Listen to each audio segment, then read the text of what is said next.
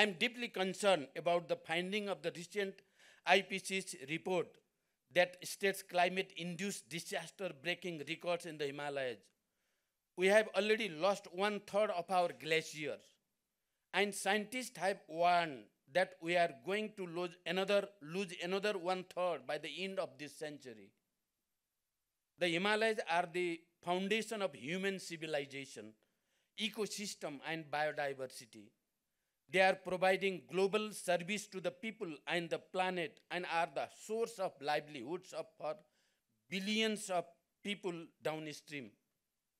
Distinguished participants, I have strongly highlighted the repercussion of climate change in mountainous region and least developed country in all forums, including the 78th UNGA Climate Ambition Summit and COP28 in Dubai. As the chair of the LDCs, I urge the developed economy and the international community for more predictable and adequate and equitable resources and technology for LDCs.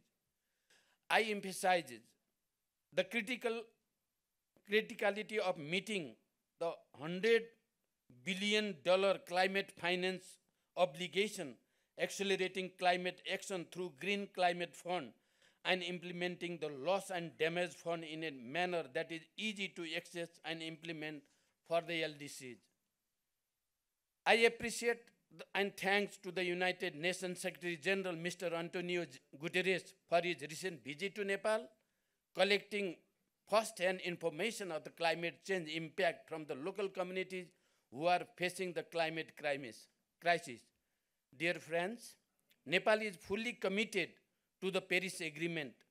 We are committed to achieving net zero greenhouse gas emission by 2045, 5 years earlier than the global target. We are fully committed to utilize our hydropower potential to secure clean energy and maintain 45% forest covered land. Recently, I unveiled the National Adaptation Plan and NDC Implementation Plan with a clear roadmap and strategy to promote climate resilient and sustainable development in Nepal. However, our attempts to implement climate change adaptation and mitigation plans are facing serious financial and technological gaps. Nepal needs additional resources to make our ecosystem and people resilient to climate change and ensure the implementation of local-led adaptation, climate roadmap and programs. I strongly believe in the necessity of initiating dialogue among the parliamentarians and policymakers globally to advocate together for climate justice and to safeguard a sustainable future for ecosystem, people, and our planet.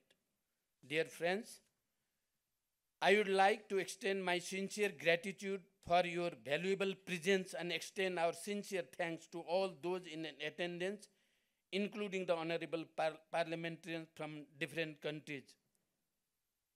As you know that tremendous political changes were there in the last decade in this country.